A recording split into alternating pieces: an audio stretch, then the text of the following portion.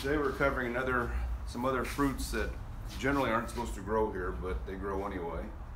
So the main subject for today is the apples.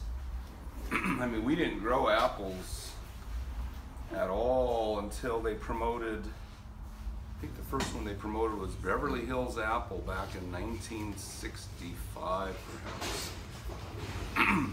So apples weren't supposed to grow here. Apples are from somewhere in the middle of southern Russia originally. He said that there are wild apples in those regions. However, the modern apple doesn't seem to be that close related to any of the wild apples, so they're not exactly sure where the original domesticated apple came from.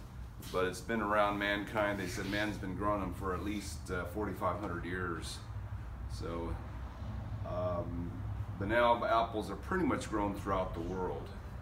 In fact, Australia is one of, a fairly large producer of apples, even though the climate there is mostly tropical. So, but back in the 60s, I remember we grew Beverly Hills, which was decent flavored, but not a very good, no good hang time, no good shelf life.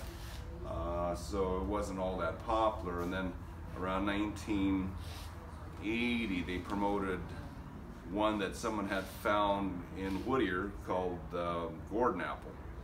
So I grew Gordon apple. That was the first apple tree I grew, and it was pretty mediocre. It was, it was impressive because the fruit was big, good hang time, good shelf life, but really on the tart side. But that was the first apple promoted in this area. And then some friends of mine down at Pacific Tree Nursery down in Chula Vista said, Anna's a lot better than that. And Anna was just at that point recently imported here from Israel. This happens to be Anna apple. And so we grew that one, and that was certainly a good apple. So we started growing more and more apples. Every year we picked up a new one, it seems. Someone from Laguna Niguel brought me a bag full of Braeburns. They said, this thing is incredible in Laguna Niguel. And Braeburn is a New Zealand apple. We thought, boy, this is really good. And then one by one we tried the commercial apples and said, they seem to work. I grew Red Delicious in the 1990s and it was fine. It wasn't as good as some of the ones in the store, but it was fine. It tasted fine. So every year now we've picked up more and more apples. It could have been about half dozen years ago. Dave Wilson Nursery, which is the largest supplier of fruit trees in California, planted an orchard in Irvine just to see what was going on. And they said pretty much everything in their orchard, in their catalog, does well in Irvine with two exceptions. They said Liberty and Honeycrisp probably weren't worth growing. Of course, Honeycrisp is the #1 rated eating apple right now, so we still carry it, even though it does make fruit. I mean, it does make hundreds of apples every year, but it doesn't get any size to it here, so that's one of the problems. Now, apples probably are a little happier in the northern climates, or north of here anyway. We're what, 42 degrees above the equator, so probably a little bit higher, more north they do a little better. And they certainly like a lot of water. So that's one limitation we have, is they like it pretty wet. So apples probably wouldn't work well in an abandoned field, where some other fruits can make it. Apples generally would not. Now, among the problems we have with apples, besides lack of water, there is one bad disease we get here.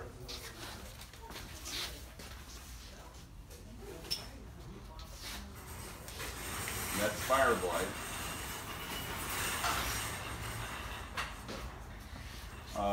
In fact, everything we're talking about here today, these are all related.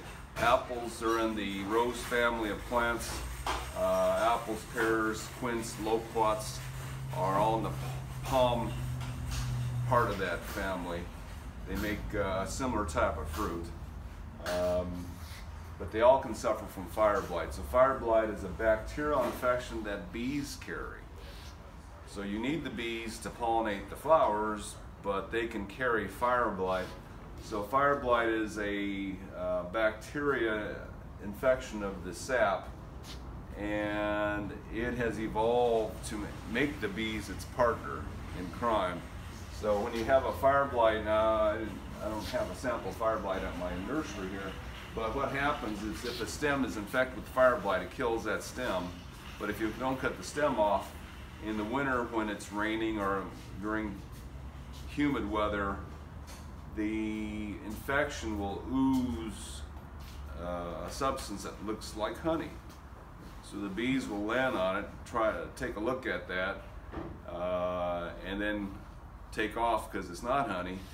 But then they carry that bit of ooze with the spores in it to the next apple, quince, pear, or loquat flower, and then it infects that flower and it goes from there. So when you get fire blight, so you take a look, you can do it two ways. You can keep an eye on your apple trees, pear, loquat, quince, when they're blooming, and if the flower is drying up normally so it just turns kind of a tan color, you're good. If it goes black on you, if that flower petals turn black, you can say, oh, that's fire blight, and you can just snap that flower bud off of there and stop that before it gets down the stem. Or you can spray it with a product called Garden Foss. Last year it was called AgriFoss, but they put instructions on for homeowners instead of farms, which helps. So now it's Garden Foss. And in in California, this is registered as a fungicide, so it's got the EPA numbers on and everything. In some states, they just register this as a fertilizer.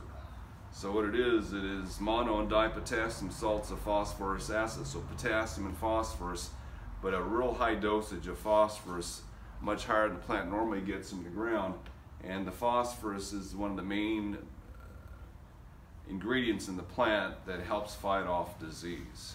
So it raises the phosphorus level of the plant sap, and it does a good job against fire blight. We use it for downy disease on roses, impatiens, basil, onions,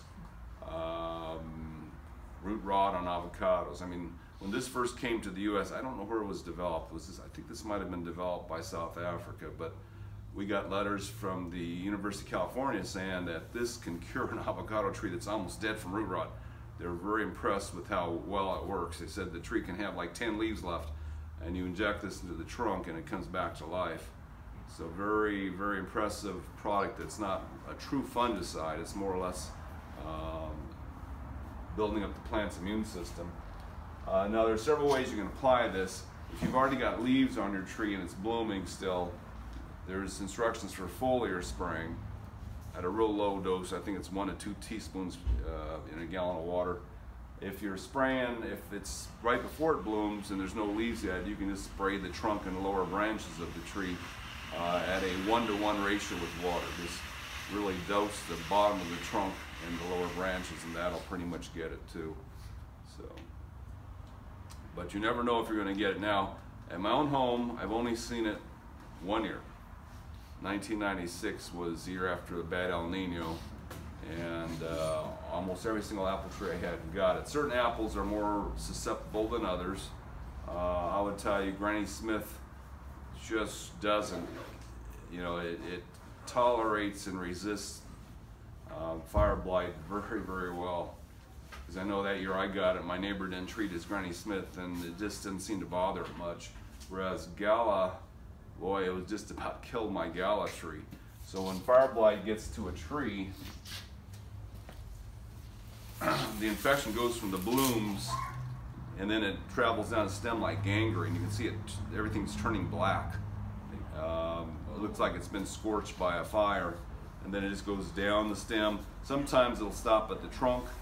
On a young tree, sometimes it goes down the trunk and takes out the whole tree. So my Gala apple, which was about 8 foot by 8 foot at that time, it was looking so bad we just cut it off at 2 feet.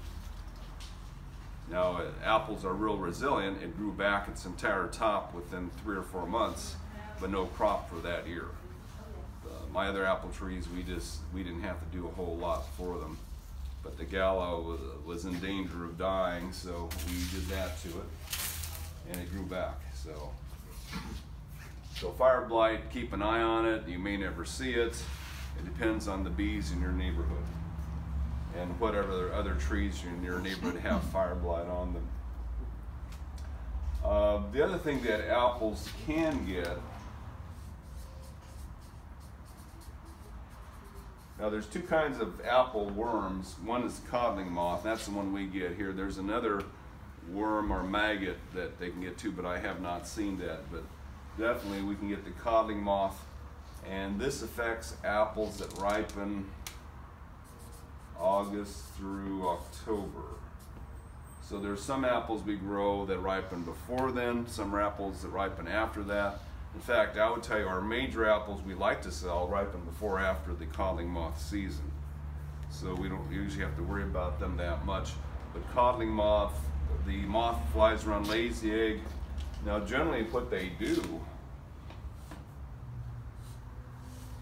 is they have to hide their eggs.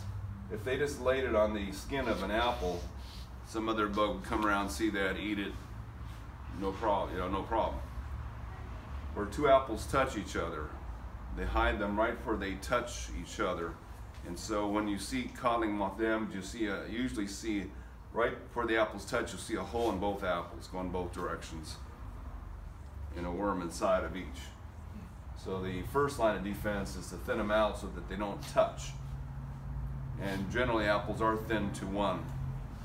When they bloom in the spring, there's usually a cluster of up to 9, 10 flowers, and you'll get a cluster of apples forming. Now we thin out most of our clusters a lot, so you won't see 9 or 10, but this one still has 3.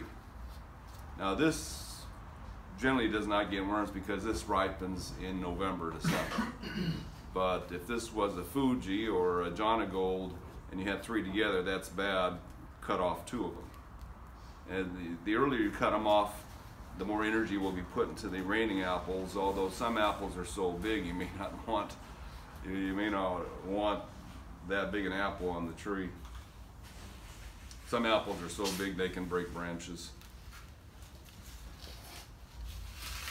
So thin out the apples. That's the best defense against the codling moth. We've only seen a few apples that still get the moth, even when you do thin it out. So in my backyard it was Jonagold and Mutsu, which is also known as Crispin, that still got worms in the apples even when we thinned them. The other apples in our backyard, you thin them out, so there's only one, you don't seem to get any. Now, there's other defenses, and I guess in some areas the codling moth could be real severe and they have to treat them anyway. So they either treat them, nowadays they use something like Captain Jack's, which is organic, but 30 years ago, one of the things that University of California did was they wanted to help the organic farmers with apples, how to treat the apples for codling moths without using chemicals. And we didn't have this back in those days. So they said, we get a number 2 paper bag, which is about a paper bag this big, and you take a X-Acto knife or pocket knife and slice a hole in the bottom.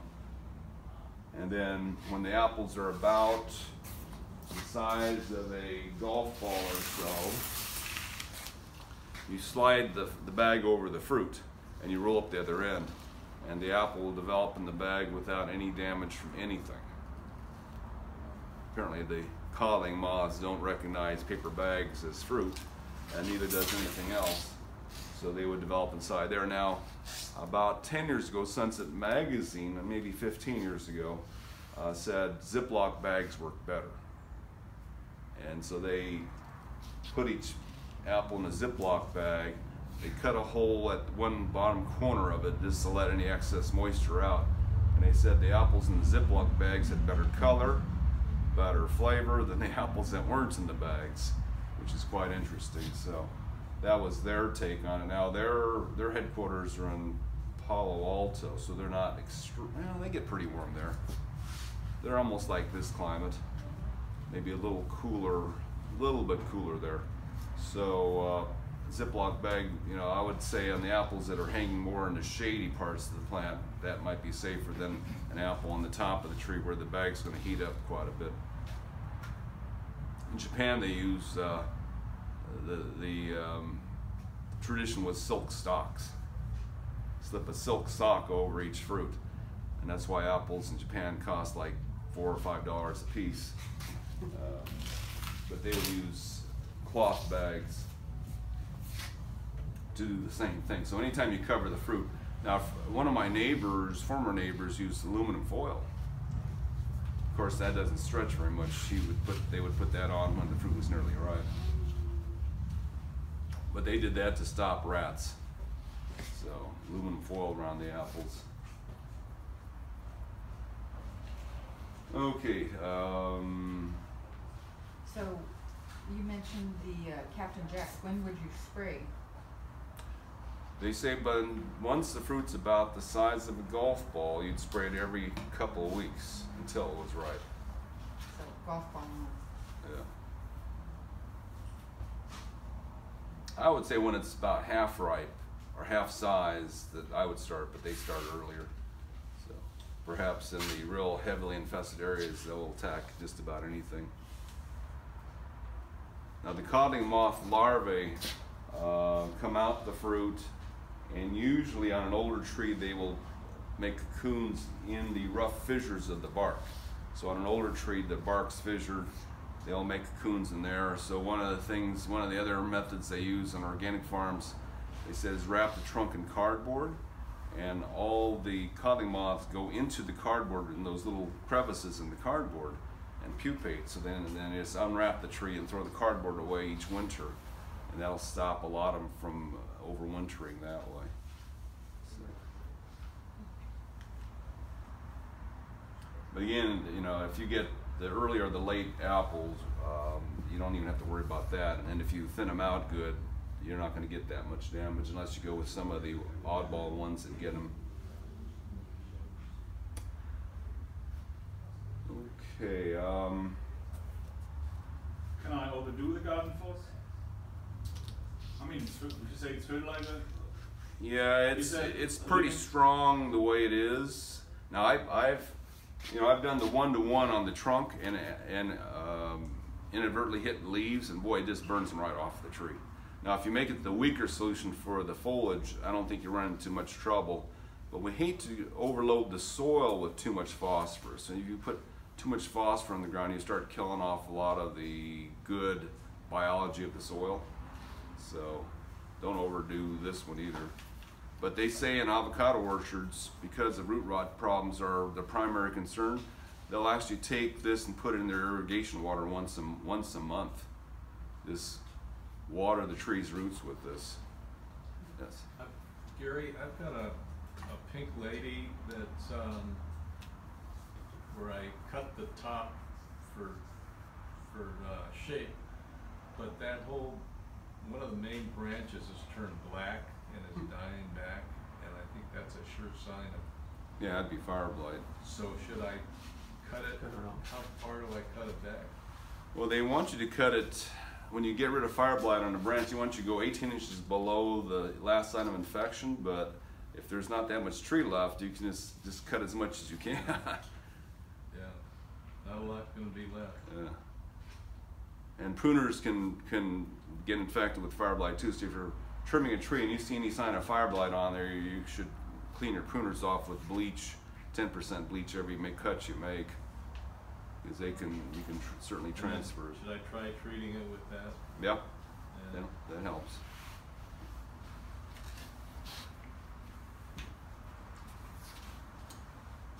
Okay, some apple trees get mildew on the new growth. We find Granny Smith to be the worst that we've seen, where the new leaves just roll and get quite powdery. It doesn't usually cause any long-term damage on the Granny Smith. My neighbor never treated his, but in the nursery here, we use an oil spray to take care of the mildew. So if you do get mildew, and I haven't seen on many other apples the mildew, other than Granny Smith, but there may be some others that get it. My first point do you not have to worry about limbs or anything getting sunburned? I've only seen sunburn once on an apple tree. I really haven't treated it. I had an espalier one where, you know, and those, I think it was sunburned. Yeah, certainly an espaliered one with those branches being that flat. Yeah.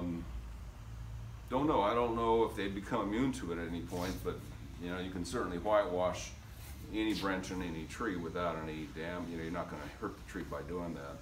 So whitewash, you can take any latex, light colored latex paint and cut it in half with water or use it full strength. It's not a big deal.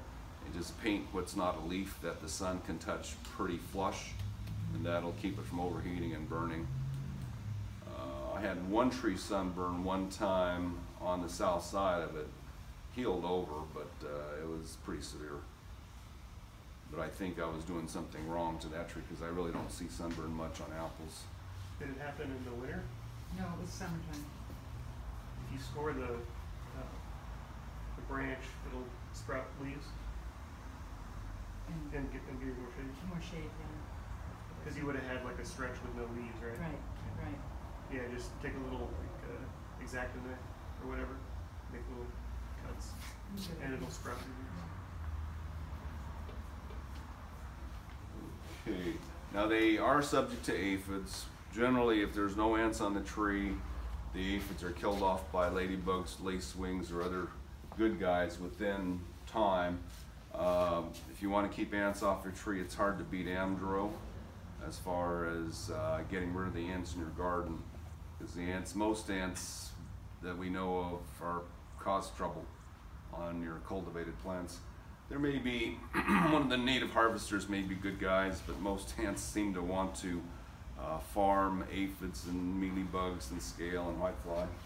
There's one bug that's that I've never found a cure for on apples, and that's the woolly apple aphid. So there is a bug called the woolly apple aphid that looks like a regular aphid. It's kind of grayish, but it produces a lot of waxy stuff, filament, fuzzy, waxy stuff. And what it does to the apple trees is it'll get on a patch of the trunk and just sit there and suck on it. And as it sucks on it, it causes a gall type formation on the bark. And boy, I've hit woolly apples with everything legal and illegal, and I can't kill them. They seem to always survive the spray. No matter what I use on them, they seem to survive it. Water, blasting with water is as good as anything I've found.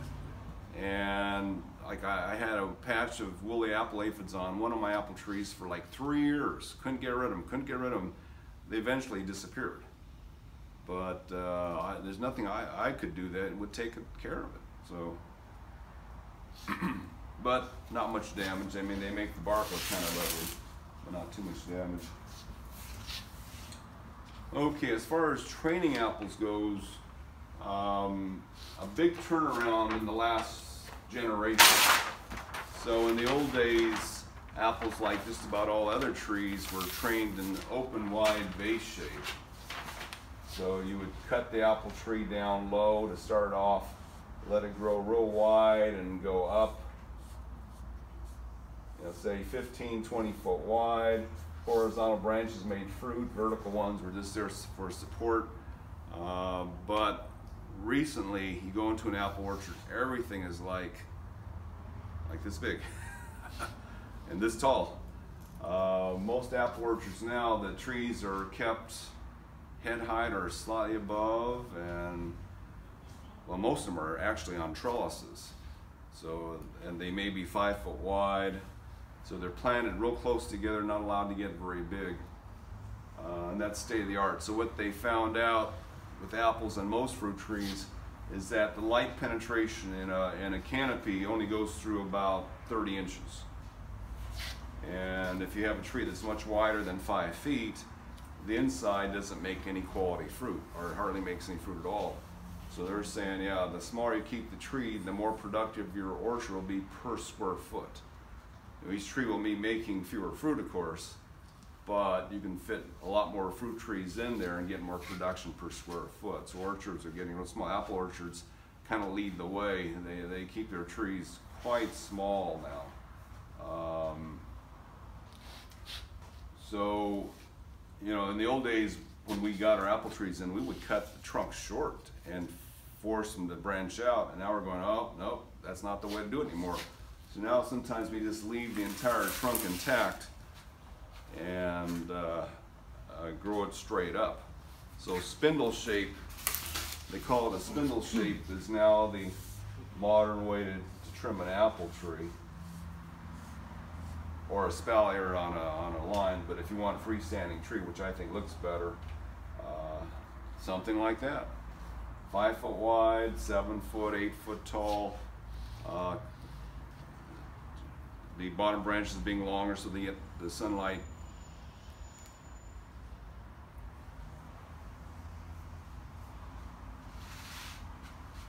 And you'll see, like this tree, it gets, now this is, most of the trees we had that had more fruit on them already sold. This is one of my lighter fruiting apple trees that are like that, but we're amazed at how much fruit they're making the very first year.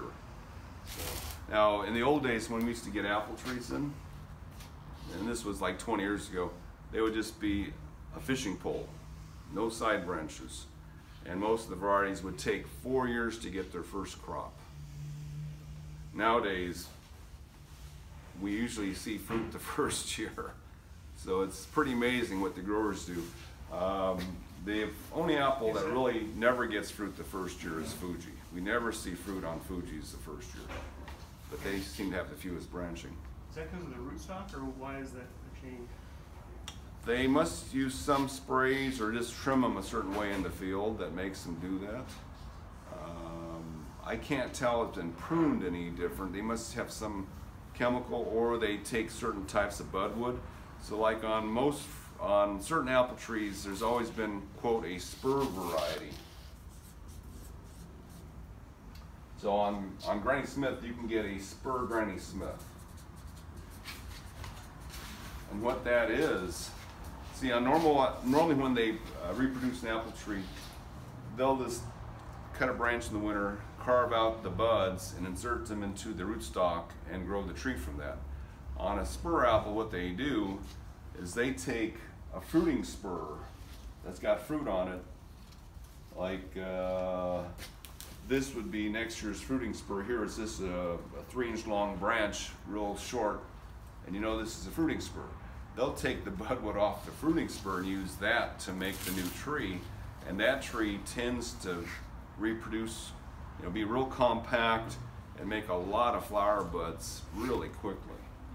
And they do that with Granny Smith. They do that with, I think, Red Delicious and Golden Delicious. They have spur apple trees that you can buy that were propagated from spurs rather than leaf buds or branch buds. But yeah, I don't know what they're doing exactly. Now this happens to be M7 rootstock. Most of our apple trees come on a M111, so there's a lot of different rootstocks in apples. Now most apple orchards use, I think, M9, but we've been warned not to go with M9 in Southern California. We just don't have enough rain. So up in Oregon, Washington, M9, I think there's other ones that they use too, that keep the trees really small. But they said the two problems, they can't stand up on their own. They always have to be on a support, so like an espalier, and they need the ground to be really wet. They said there's no way you can do them in Southern California. They would just always have crispy leaves on the M9, they said. So they said M111 is, now, the standard rootstock, what it's called, the standard rootstock would be the most drought tolerant rootstock we can get for this area, but the disadvantage of that, the trees grow like crazy and they don't produce for 4 or 5 years. So the next best one, and the one we use mostly, is M111, which doesn't dwarf them a whole lot, maybe 20–25% smaller than standard. But they're reasonably drought tolerant, and they start production usually within 1 or 2 years. And then we might pick up more on the M7s, because those, we like those. And there's a new one that the growers are promoting called Geneva. They said this one they like also.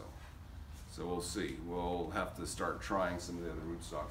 Not all the apples are available in M7 or Geneva. Most of them are available in M111.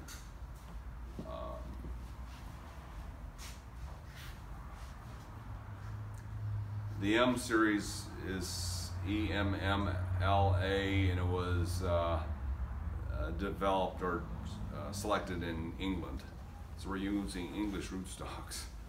So they, you know, that they should do more for us here in California to start developing local rootstocks.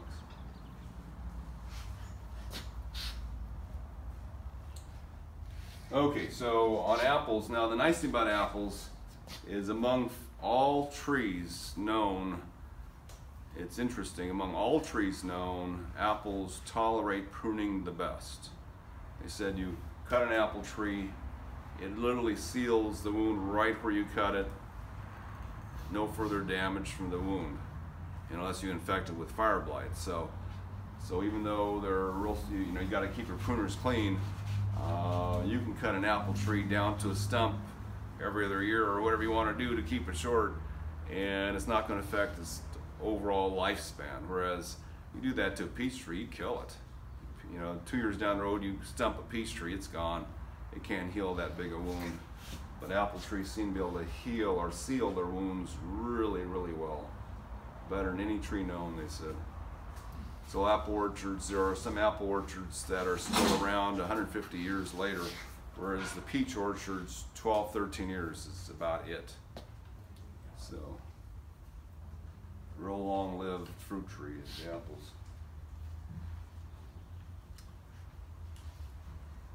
Okay. So generally, you want good sun exposure for your branches, and they will develop. Now, when the trees are young, all the flower buds on a young tree are at the tips of each branch. So what fruit trees do, like apples, what they do is they grow all spring, all summer, don't make any flower buds at that time. By the end of summer or during fall, they stop growing and the flower buds start forming at the tips of the branches. Now, some of the earlier apples, like this is Anna, and in fact, we're such a, have a long season here, that I would tell you by midsummer, you've already got good flower bud development at the ends of most branches on most apple trees. But it's usually the leaves that get the most sunlight will develop the flower buds, so that's the tip of the branch. So if you were to leave this apple tree alone all fall, your flower buds would form here. Now, if you were to cut this tree back in the winter, you just cut off all your best flower buds for your fruit. If you cut this branch to a lower height in September, then this leaf becomes the most energetic leaf, and you'll develop flower buds right here. So if you need to control for height on a young apple tree, cut them before fall or right when fall starts, and then the top apple leaves of your tree will then make flower buds at those branch tips. Now, as the apple tree gets older, it does develop a lot of short branches at the base of each branch, and those short branches all produce flower buds and fruit too, and those become your main fruiting areas on the apple tree. And the tips you can forget about once you get enough spurs on the interior. You can just prune them as you please, get rid of all the tip branches. The tips, though, they claim the apples that grow on the tips, if they don't sunburn, they're really good quality apples because they have had the most exposure to sunlight. Whereas the ones closest to your trunk may be so shaded that they may be a little flat tasting. So, but we do see a lot of sunburning on the tip apples, so it's better to have the apples somewhere in between. Unless it's like this Anna. The Anna is ripened before it gets hot. So. That Anna and that Dorset, they grow all year long. And I had That's true. With an Anna, I had the flowers on the top and fruits on the bottom of the tree. Yeah. And then I look at it and I mean, I can do something, but I don't know what to do right. So I don't know if you can do anything wrong on an Anna. yeah, I mean, it's weak, yeah. Yeah. But I mean, then you get a lot of fruit, so you cannot do anything wrong. But then you train or educate your tree for ever having, like, when you have the fruits at the bottom, you know, when you prune.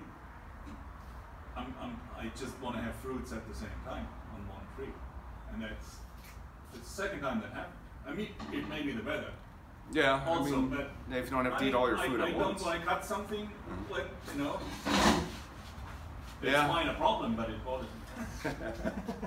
Yeah, and there's several apples that tend to flower and fruit year round.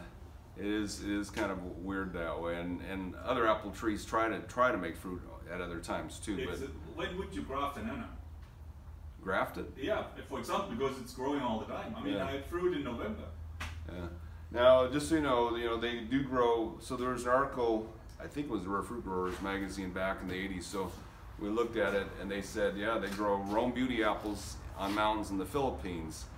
Rome Beauties are supposed to need like 700 hours of chill, but they said in the Philippines they don't get a single hour of chill because the coldest it's ever been is like 58, 57 degrees. So what they do there is when the crop's ready to pick, they'll pick the crop, and 2 weeks later they will strip all the leaves off the tree, and without any leaves on the branches, the next set of flower buds opens up and they get their next crop. So they can harvest anytime they want and start a new crop anytime they want by stripping the leaves. Well, they can start a new crop, not harvest anytime, but they can start a new crop anytime they want by stripping all the leaves off. Of course, they have to have the last crop finished, and then your flower buds are set again, and then once the leaves are off the tree, then those flower buds wake up and get going. So here they're in a country with no chill at all, growing Rome Beauty apples from New York that are supposed to need 700 to 1,000 hours of chill. So apparently apples don't have to have chill to make a crop. However, we do notice that when we do have a better winter, the stems on the apples are longer. And when we don't have much of a winter, the stems are shorter, especially on Fuji. The Fuji apples are just embedded in the stem because their stems aren't long enough, and it messes them up. So, so we're not sure on the chill yet if that's, well, I mean, they always look better when we have a chill. So these apples that are in the store today, they came from Fresno this last winter. So they had much more chill than the apples that overwintered here. So the apples that overwintered here, the main crop, not the annas, but the main ones are just now blooming. Just now blooming. So when you have a Granny Smith or a Pink Lady apple, they normally bloom May or June. This year they're blooming June because winter was really late. Winter was March this year instead of January. So they decided to wake up a month, I don't know, I was just talking to Tom Spellman yesterday from Dave Wilson, who says everything's six to 8 weeks behind schedule. So they don't know when the ripening periods are going to be this summer because everything's so far behind because of the unusual frost. They had a frost in March apparently up in the Central Valley. So anyway, you can get apples on Anna and Dorset and Einschmier almost any time. The other apples tend to make crops at close to normal time, although a lot of times if we have a drought shock or if you don't water your apple trees enough and you lose some tip leaves on them, a lot of times middle of summer they will try to refoliate, but the flowers come out first and you'll have a second crop forming that will get about that big in the fall before winter gets too cool, but the apples ripen at that size, and you'll get a little, crop of little tiny apples on the regular apple trees at that time. The early apples, you can get 2 crops a year pretty easily, or we've had a lot of customers tell us you can pick an apple any month of the year on those apple trees. So there's more than one. I don't know. There seems to be several mechanisms that determine when apples bloom apparently. So some apples do have a chill factor. but will bloom anyway. And some apples seem to bloom with just if there's no leaves on them. So let's go over some of the apples then. So the early apples that bloom really early, Einschmier,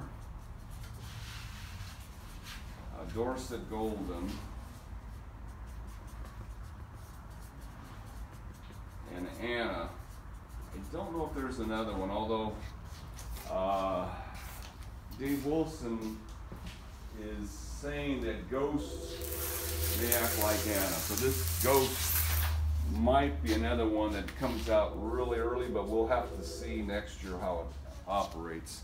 Because you see these apples are almost ripe too. The ghost apple, which is a white apple. That's our new apple for the year is ghost. So anyway, these top three always seem to bloom either late January or mid-February. By mid-February, they're in bloom. And it seems just, if they don't have any leaves on, the winter thins them out at least. And if it knocks off, we have cold, any cold at all knocks the apple leaves off, and these come out real early, even earlier. And they'll bloom. Now, all the apples we grow that I know of are partially self-fertile. They'll make a crop by themselves. They make a little better crop with better shaped fruit if they have a pollinator. So like 40 years ago, I grew Anna and Dorset, which were the two that they recommended. Einschmier is from Israel, Anna's from Israel. Dorset Golden was found growing in the Bahamas. Ghost is a California origin, I believe. But I grew Anna and Dorset, and I didn't like the Dorsets. Now, around here, I was living in Lake Forest at the time, and the Dorsets ripened in June. And because of our cool, cloudy weather in June, they usually came out too tart. So I decided it wasn't a good tree. Now, my father-in-law at the time grew them in Hemet, and they were fine. Hemet's already 90 degrees in June, so you don't have to worry about the lack of heat or lack of sunlight. So he grew his Dorsets. I didn't like mine, pulled it out. When I pulled out my Dorset, my Anna made a few fewer apples, still made a lot, more than I can eat, but I noticed that they were not totally symmetrical. They were sometimes, like one side was, instead of being shaped, like the Anna apple shape is a tall apple like this, they're coming out somewhat lopsided. And when you open them up, they're missing, sometimes they only had one seed. Instead of having the I can't remember how many seeds are in an apple, 5 or 6 seeds in an apple, they only had one. So I knew that they weren't being pollinated properly, but I didn't like the Dorset enough to replant it, although I could have just grafted a branch onto it. The apples are real easy to graft. So the Anna apple, all the early apples have one fault, and that, well, a couple faults. They don't have any hang time, and they don't have much shelf life. So, like the Anna apple, we like to pick this when it's almost totally red. If you wait till it's totally red, it's already mushy. And if you leave it on the shelf more than 2 days, it's mushy on the shelf. But you can keep them quite a while. If you put them in a Ziploc bag, squeeze out the air, throw them in the refrigerator, they're good for 2 months. But out in the open, now oxygen is what makes the apples ripen and continue to ripen. So if you exclude the oxygen, now commercially they just put them in a warehouse filled with carbon dioxide, and you put carbon dioxide in there, that's the opposite side of the reaction, so it keeps them from ripening that way too. And they can store apples, Fuji apples are sometimes stored for 15 months before they sell them. Granny's, they say a year, but Fuji's can be stored 15 months. I've done it for 2 months. Now, one of our employees' mother said it works better if you stick a soda straw into the Ziploc bag and suck all the air out that way. Then they keep even better. So I'm kind of learning from my mistakes. I'm in the second season, and I have exactly that problem. You have to get a lot of apple at the time. You have to monitor the tree every day to pick the right fruit. and then you have it, you can keep it 2 days, or it costs you extra money with Ziploc and all that other stuff. Right. Can I do, I mean, I simply don't know what to do with it. For my wife, oh, it's not sweet enough. I mean, I don't care, I eat everything, but you only can eat so much. Can you make juice out of that? Or is it it's not a real juice, it's a table apple, not a... Right, it's more for a table, the Anna. I would not buy that many apple and dose it anymore. Yeah, and here they say good for pies, drying, sauce, and jellies, but I don't know that's used that much. The flavor on it's not real strong, so it's more of a fresh table apple. So that's one case for keeping the tree small. Like I kept my Anna tree about this wide and this tall, so I only get about 50 to 70 per year instead of, like when I had an Anna apple tree that was 8 foot wide, that's like 300 at one time. So now, if you know, just keep it like this, and then you have a amount that you can use and not go overboard with. Einschmier is the first one to ripen. I believe it's June. This is June. This is July. It actually is end of June into July, and then Ghost is July. So those are your real early apples. I don't know if Ghost is going to have a problem with storage and hang time. I don't know. It's first year, so we'll see on these apples how they turn out. And then the next apple that we usually carry is Gala, which is August. Now Gala, the main problem with it is fire blight. You just have to watch that thing for fire blight. You know, what's interesting about the top three is that they're extremely heavy producers. We've noticed that on, you know, normally like on a Fuji, the tip of each branch is the only place you're ever going to get a flower bud. On a Anna, it's like every bud on this branch wants to make flowers and fruit. Every single bud on the tree wants to make flowers and fruit. So you really have to thin them out good. And the same goes with Einschmier and Dorset. They really can produce a lot of fruit. So much so that you have to thin out, cut off entire clusters, because you don't want that many apples. Now what's interesting is the Anna apple, which is the #1 grown apple in the US, they've had a quality problem because the growers would be greedy and they would let every apple grow on the tree, and they would come out real small and bland. Like if you buy bags at the store, bags of apples in the store, you'll notice that those apples, the small apples, are really bland. It's because the grower grew too many on the tree. And the more apples you grow, the less sugar and acid they have in them. So on Fuji's, it got so bad that the Fuji growers had to get together and see what was the ideal amount of apples on a Fuji, because they didn't want to send really bad out. You know, they didn't want to get a bad reputation and make the Fuji apple not everyone's favorite anymore. So they actually counted the leaves on the tree versus how many apples on the tree to see what the ideal amount was, and they said 27 apples per tree, per fruit. So at one Fuji apple for every 27 leaves, you got a real good quality Fuji apple. If you had fewer leaves than that, you got more fruit than that, then they come out pretty flat tasting. So, I haven't seen a study for any other apple tree, but the Fuji has been done. So anyway, Gala in August, and Gala acts more like the later apples. It's got better hang time, better shelf life.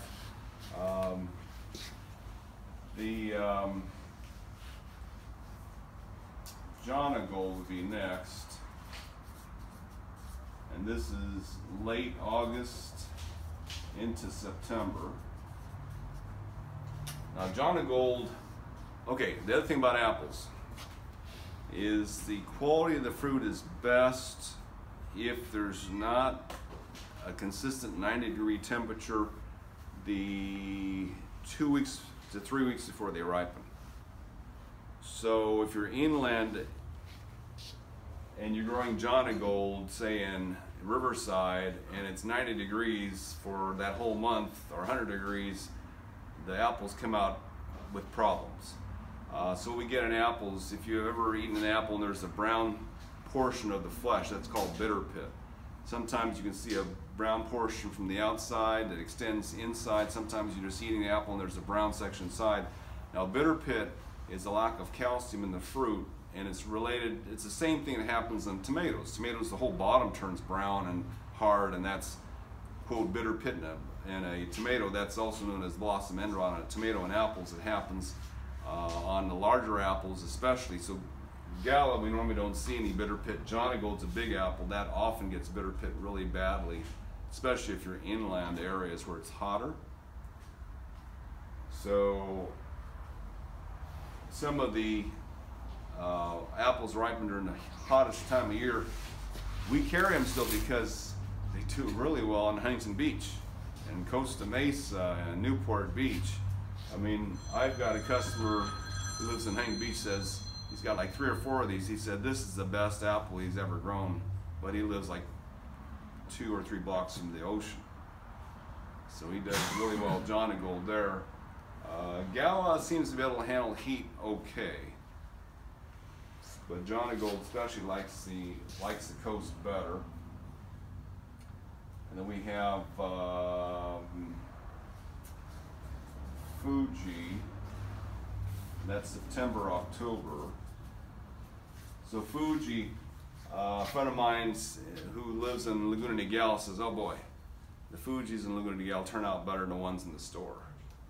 So he really liked his Fuji in Laguna Niguel, but he was probably 2 miles from the ocean there. So that was, Fuji likes it cooler when they're ripening also. So Fuji. Now we have red Fuji also. All the literature we have says the original Fuji was better tasting. Now, it's interesting, we saw a report from the Washington apple growers back in the, I think it was the 80s or 90s. They wanted, you know, red delicious apples at the store are kind of bland. So they wanted to tell the customer how to choose which red delicious apple will taste the best. And it turns out the greenest one. So whatever red delicious apple looks the greenest will have better flavor than the one that looks the reddest. So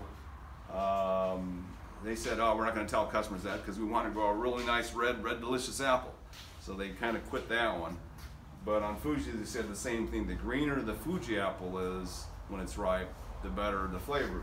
The red Fujis are not as flavorful, but when they have taste tests and you can see your fruit, the red Fuji always wins because everybody likes that red color better. So visually, it's better tasting than the green Fuji, the regular Fuji. But anyway, so that's the Fuji apple. And then Brayburn is October into November.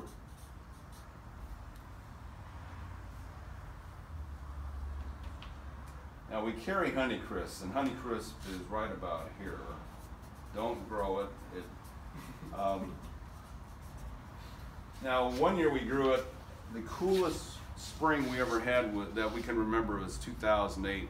It's like the crepe myrtle trees wouldn't wake up until June that year. It was just so cool. And our Honeycrisp actually woke up in June that year instead of July like they normally do. So normally the Honeycrisp just wait and they wait and they wait, and finally in July they wake up and bloom, and the fruit ripens in August. It's like, okay, they had 1 month to grow and they come out this big normally. They taste fine, they just don't have any size at all. So in 2008, they actually woke up in June and we actually got apples that were that big.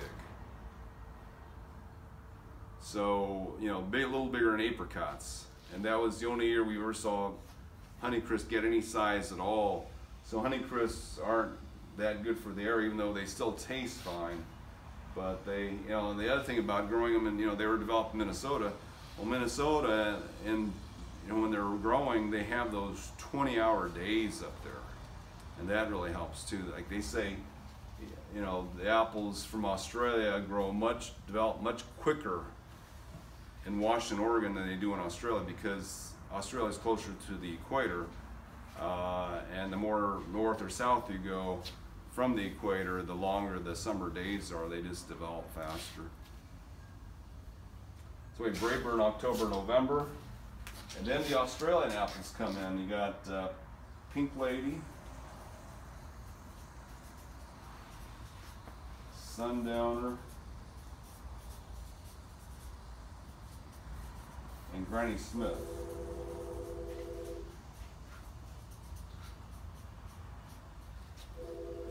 And these are all November, December. So all the late apples, you know, from here on, all the later apples have great hang time. They're going to hang on the tree for a month. They don't go bad. I mean, we've hung Granny Smith on the tree till February. You know, 2-3 months past its ripening date. And now the interesting thing about Granny Smith is that by New Year's Day, they turn yellow and they become really fragrant. And they become really sweet. By Christmas, they're really sweet. So totally different apple. They don't lose their crispiness. They get a little more tender though, not quite as hard as they were, say, in October or November when they picked them in Oregon. But you know, my neighbor's trees, you know, from my front driveway, the apple trees are halfway down their lots. I can get on my car and smell that apple ripening on the tree. The fragrance is so potent on Granny Smith. I mean, on Granny Smith, I had to look up to see where it was developed, because at that, you know, Sydney, Australia, that's like Mazatlan, Mexico, same latitude. How could it grow there? I thought maybe there's mountains around Sydney that it's coming from. Well, we looked at the picture on the street where it was from. It's right near the Delta region. You know, that's sea level. And they show pineapples around it. It's like, you know, it doesn't need any cold at all. Even though they listed at 500 hours of chill, the origin for Granny Smith is the tropics. So, Sundowner and Pink Lady are from Perth, Australia, which is the same latitude as LA. So those seem to do really well here too. They wake up late, they ripen late, they get good size, so no problem with those. We think these are our best apples, generally, the Australian apples. Because they have, you know, they have good hang time, good flavor, good shelf life, no worms, not much goes on bad with them at all. They can still get fire blight. Granny Smith maybe not. Granny Smith just gets mildew. Now Pink Lady and Sundowner are siblings. Sundowner is Australia's #1 dessert apple, and I would tell you that's the best apple I've ever grown, taste-wise. Sundowner. Now in Australia, Mr. Cripps developed these. So in Australia, Pink Lady is Cripps Pink, and you'll see apples at the store called Cripps Pink that are Pink Ladies, and Sundowner is Cripps Red. I don't know why they have to change the names when they bring them here.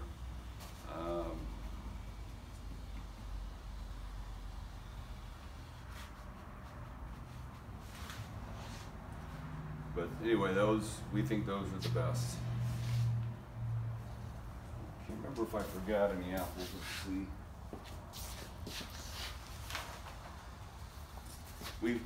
Earlier this year, we had some wine saps for people who wanted to try that. Some Arkansas Black, they're sold out, and some Pink Pearl, which have bright rosy red flesh.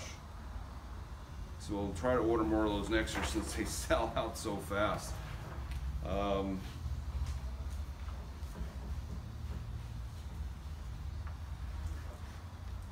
We don't carry Beverly Hills anymore, even though people still are recommended that one. Gravensteins, I've grown them, they do well, but because they ripen in August, they taste cooked. It's just too hot here for Gravensteins. Akane I've grown, wasn't that good. Molly's Delicious is not bad. Molly's Delicious is a green red delicious apple that you can grow here, and that turned out pretty good. Ripens in August. Pippin apple, now we might bring in some Pippins next year. So Newton Pippin, it's considered by the apple growers to be the top flavored apple. I grow in my yard, I don't know, it's kind of a small flat apple, but up in Oregon they really like Newton Pippin.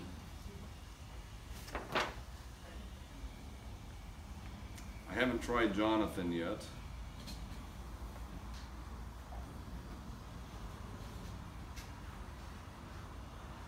And I haven't really grown Golden Delicious. Golden Delicious does well in there, but I really haven't tried that one yet. You done Mutsu? Yes. Mutsu ripens right about here. Mutsu, the apples are like the size of grapefruit. Now Mutsu, back in the 80s, John and Gold won a taste test. In the 90s, it was Mutsu won the same taste test, but they were making applesauce out of them. They weren't eating them fresh. But I grew Mutsu because they said it was the best tasting apple. Well, the apples just don't ripen well on the tree, and you have to store them for now. Kind of a long story. Apples used to be the #1 crop in the United States easily because back in the 1800s we didn't have refrigerators, and the apples was one of the few produce items that you can keep all the way through winter. So back in those days, they grew storage apples, not things like this that don't have much shelf life, but things kind of like Mutsu, where you had to store them for a month before you could eat them. They would just throw them in the cellar and then keep them all winter long. And that was the only fresh produce they had for the entire winter was these apples. And of course, they said too, the thing about the United States was there was no good water quality. So the safest drink you can drink was apple cider. Water, you're always taking a chance if you drank water. So they said apples, almost everything, everyone grew an apple or had an apple orchard in their backyard. So apples were, by far the most common fruit tree you saw in the United States before 1900. But anyway, so Mutsu is like a storage apple. You pick it, you go, okay, it's too hard this week, it's too hard next week. It's just too hard. And by the time it's ripe, it's dried up because we're not humid here like they are in the Midwest or back east. So it's kind of difficult. I mean, my tree would just get hundreds of these apples that were that big. Most of them had worms, got worms. And it's a monster tree. I mean, they just wanted to overtake my whole yard. So it's a good apple for the area if you like the apple. I grafted it onto a Granny Smith, so we'll see how it goes. That like King Tompkins, does that ring a bell? Yeah, I've never grown that one. It's a high chill requirement for the setting. Mm-hmm. Yeah, that one ripens in September, so heat may be an issue with that one. Winter banana we used to grow, and we'll probably carry that one again. That's a light colored apple that ripens in September. Actually, when we grew it, it ripened a lot later than that. Hudson's Golden Gem is one from Canada that we've grown. It's got a brown skin, and that seems to do fine here too. Spitzenberg was Thomas Jefferson's favorite apple. That's from New York, and that one's done well in the area also. I used to have one in my backyard. Pettingill, a favorite down in Julian. I didn't like it too much.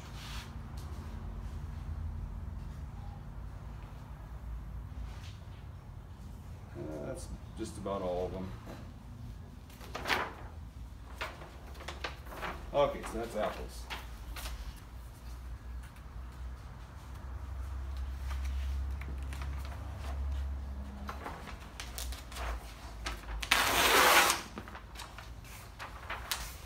So most of the training they do on apple trees is have a center stalk that's fairly straight, and your side branches should be around 45 degrees or lower, so that they make their side branching and make all these little spurs. The branches live a long time. Like on peach trees, we cut off the branches every time they fruit. But on apples, you can keep the same branch for a decade or more. So apples, fairly easy to train. Just try to keep the branches separated and more horizontal. I mean, there's no rules here. If you wanted 2 vertical branches, 2 vertical trunks, you can have 2 vertical trunks. If you want 3, you can have 3. But the horizontal branches make most of the fruit. Okay, on pears, there's like 4 kinds of pears that you can grow, although only one really does well here. There's the European pears, and then there's the Asian pear. Well, I'm gonna have to say Japanese pears. Then there's the Chinese pears.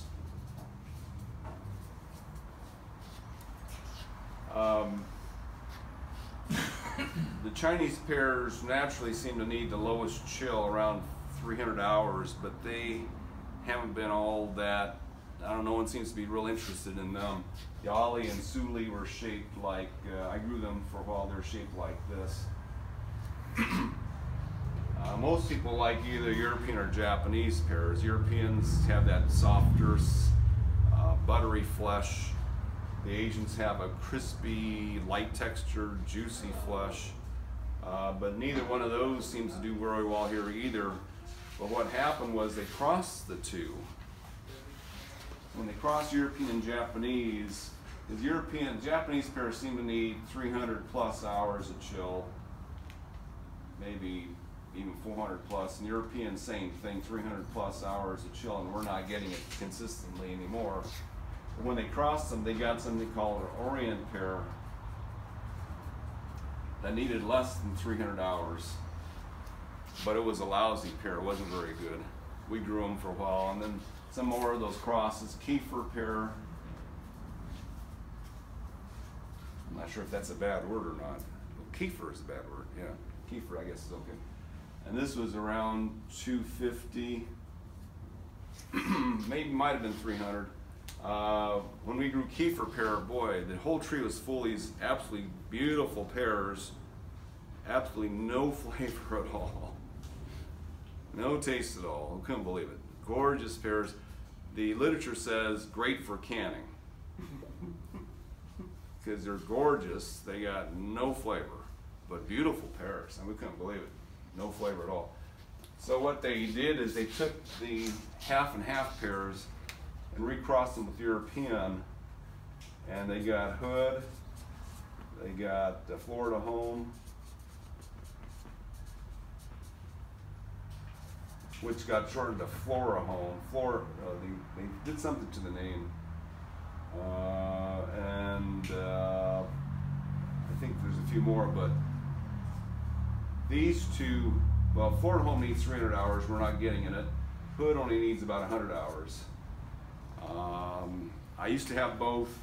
When the Florida Home died from lack of chill, the Hood sulked for a few years, didn't make much fruit, but now my Hood will make 500 pieces of fruit every year without a pollinator, and they're not bad. Hood's almost as good as a D'Anjou or even a Bartlett pear. So this is a Hood pear right here.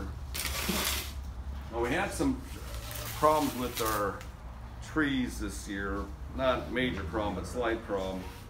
One of our spray materials that we've apparently been using since last summer is contaminated with something. And what it's doing is it's acting like a growth hormone. It's making the leaves do funny swirls. So we have a lot of pear trees out there where the leaf petiole is curled under and the leaves are rolled. And we trace it down to our spreader sticker, which is the last thing we thought would be contaminated, so it took us a while to figure it out. We thought it was the agrophos doing the weird growth, and we thought it was something else. But when every spray we're using was doing it, we said, okay, it's got to be the spreader sticker that was contaminated with some kind of growth hormone. So we got a more professional spreader sticker and threw away the one we were using. Hopefully it was just one batch of that, but anyway, so the trees are slowly recovering from the curled growth. This branch is coming out fine, this one's coming out fine, now this one's perking back up. But anyway, Hood pear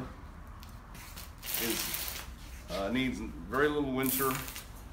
It takes a few years to start making good pears, but they're not bad, they're not bad. I mean, we were gonna cut ours down when it was about 10 years old, but after it was, in the last 4 or 5 years, the pears have gotten really good on it. and it's really done a great job making them. It's just a little bit of a vigorous grow. I haven't been able to keep this thing small. So my yard, it tends to grow about 10 feet a year straight up. So keep cutting down the fall to get the blossoms lower, but every summer it grows back up to 20 foot, it seems. And it is subject to fire blight. They said it's less fire blight prone than other pears, but I guess pears must be really bad because it always seems to get a little fire blight every year. It doesn't kill it or anything. It's got a lot of, you know, bad areas on it, but the rest of the tree produces really well. So that's your pears. We carry Asian pears because you can grow Asian pears in some of the canyon areas around here. And we've even had a few European pears. We had the Southern Bartlett, we have Southern King that we offered earlier this year because a friend of mine who lives right on the Santa Ana riverbed, he grows Bartletts there. So we know he's getting around 400 hours of chill along that Santa Ana riverbed.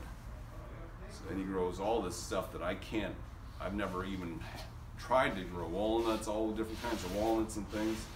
So that Santa Ana riverbed is one of the cooler spots, winter spots at least in Orange County. And I would probably say the same thing for Aliso Canyon or San Juan Creek. We know LA Riverbed is really cold because a friend of mine has a nursery there and they said they get frost really bad along the Santa Ana Riverbed. So those riverbeds, you can grow the Asian pears, you can probably grow a lot of the European pears. I mean, my dad grew Bartlett pears for 10 years, always got fruit, always this big. And that's what happens when you don't have the chill. They just wake up really late and get no size to them. Hosui is the top-rated Asian pear for eating. It's listed at $300. We also have 20th Century in the store, which is about the same chill on it. So those are kind of the lowest chill Asian pears. Now, back in the late 80s, I grew 12 kinds of Asian pears. The late 80s, we actually had 500 chill hours every winter. Where I still remember I was a kid then, had my thermometer outside at night, working in the garden. It's like 35, 36 degrees every night in December and January. And then February it'd be 80 degrees and all the fruit trees would just explode in white flowers. And I thought, well, we can grow everything here. Gold nectar plums, elfin heart plums, any apricot we wanted to. Then the 90s happened and we went back to normal. And the Asian pears didn't produce ever since. But for 4 years, well, I loved the Asian pears. They were great. Now they tend to have the same worm problems as apples, so be careful with those. Same cures, same problems. Anything that ripens between August and October gets worms in it. The hood pear ripens in July, I think. Yeah, late July or into August. So if you have two pears touching, they get worms. If you just have one pear and it's not touching anything, sometimes it just touches a leaf or a branch, it gets worms in that area. So make sure they're not touching anything, that they're clean. And most pears, except for the Japanese, you can't let them ripen on the tree. So you have to pick them when they're just starting to turn less green and ripe them in your house. If you ripe them on the tree, they suffer from brown core. Brown core is when the inside's riper. So sometimes at the market, you buy a pear, the outside of it's great, you get to the center, it's all brown and mushy. That's brown core. That means they kept it on the tree too long or ripened at too high a temperature.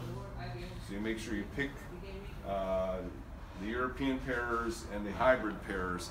The hood pear is considered a southern cross. It's a back cross again between the hybrids and the Europeans. 3/4 European. But you pick those before they're ripe. The Japanese and Chinese pears, you can let them ripe on the tree. So. Any questions on the pears?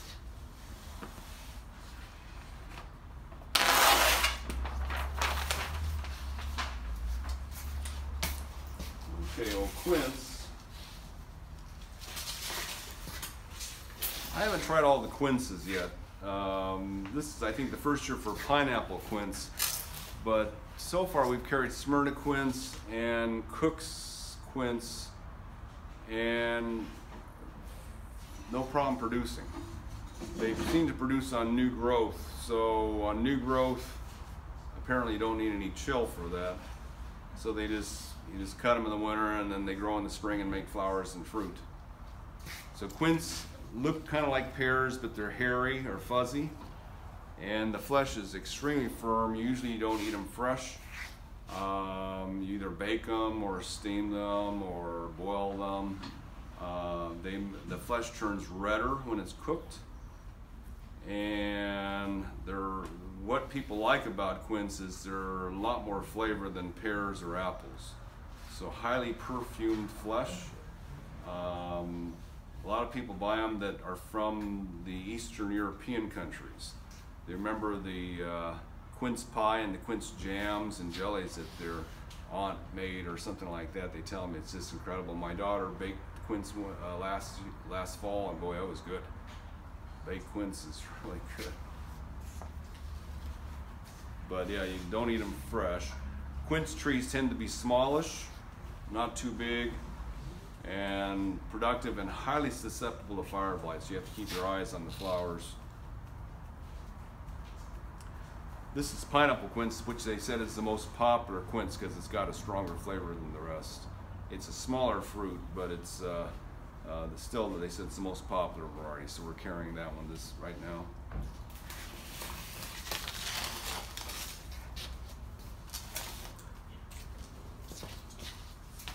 Quince, well, all these trees are fairly ornamental. Quince probably the most ornamental, and it's naturally a small tree. And we brought mentioning the loquat because loquats are the same family, and they have fire blight problems too. Now, that spray we're using did this to the one set of leaves on our loquat. Now it's recovering. Almost like 2,4-D damage, really. But I don't know how you prove that someone sold a defective product. But anyway, quince tree, loquat trees, we grow primarily seed-grown ones. One company in California grafts them, that's Laverne, and they tend to produce a bit younger. But I don't know how to graft loquats, or we haven't grafted loquats yet, so we're selling the seed ones, and most loquats sold are seed grown. And the quality, interestingly, on seed grown ones has been pretty good. I grew 10 seedlings in my yard back in the 80s from the fruit of a champagne loquat, and my neighbor and I made this hedge out of them, and we were certain that 9 of the 10 were better than the original champagne tree. So you go, okay, they turn out, so the seedlings do turn out quite good. We thought they were better than the parent was, taste-wise. Now loquats, the quality of the fruit seems to have changed a lot. Now, when you grow from seed like this, they tend to have to grow about 7 foot high and about 4 foot wide before they start flowering. So when I had my hedge of loquats, we had 10 of them. You know, the 5th year from seed was the year they started making fruit. Flowers and fruit. And loquats have been touted as one of the few fruit trees in California, in most of California, that can produce fruit without irrigation. They're drought tolerant, they bloom in the fall or early winter, and the fruit ripens before summer. So if we have normal rainfall, which we haven't had well, we had some last year, but not this year, then they can go through their crop cycle without any water. So you do see loquats in abandoned yards hanging in there doing okay.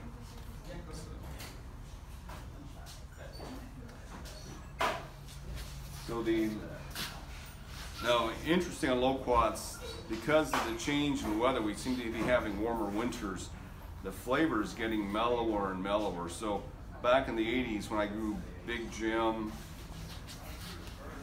so loquats, there's either yellow flesh or white flesh. It's like on peaches, yellow or white. The yellow ones, some of the names you'll see, and we give you the names that these are seeds from, so they'll be similar. Big Jim is yellow, Macbeth is yellow, Gold Nugget is yellow. I don't like Gold Nugget that much. White ones are Champagne, Vista, onesie, twosie. Onesie, twosie. Now, most loquats, oops, get a picture for you. You know where a loquat is. There's a few hanging on the trees left in Orange County, but most of them have already fallen off the trees. But your loquat is that fruit there. Usually about the size of an apricot or smaller. Big Jims, which are the biggest, can be almost as big as a tennis ball. About this size. Usually loquats have about 5 seeds in the middle, maybe 6. Eat them like a pear. The onesie twosie has 1 or 2. So that's why they call onesie twosie that. So back 20 years ago, I would have told you Big Jim is too tart. Didn't like it at all. And onesie twosie was too tart. Didn't like that one either. And now it's like Big Jim is too bland. It's gone the totally opposite way. Now it's got no flavor, it's too bland. Beth has always been mild, and now it's even more mild. Now it's like Vista, onesie, twosie, Champagne are perfect now. They're more sweeter than they used to be. So I don't have any Vista whites right now. We have onesie, twosie seedlings and Big Jim and Macbeth seedlings at the moment.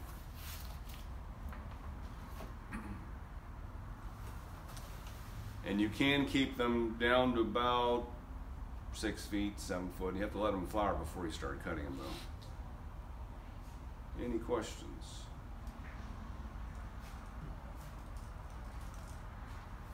Okay, we're done. Thank you, Gary. Thanks.